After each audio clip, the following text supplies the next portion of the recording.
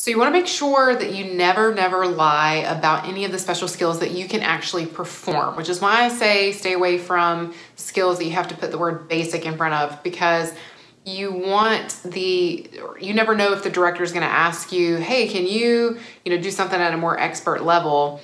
And so you really want to come in with special skills that you have some kind of experience with. Now, I want to address one specific area, and that is sports.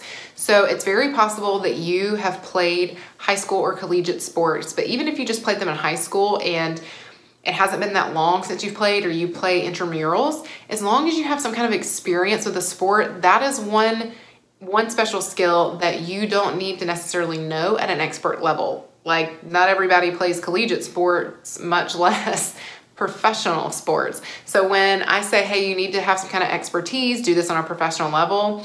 With sports, it's a little different. You just need to know the game and have actually played it, actually have experience with that sport.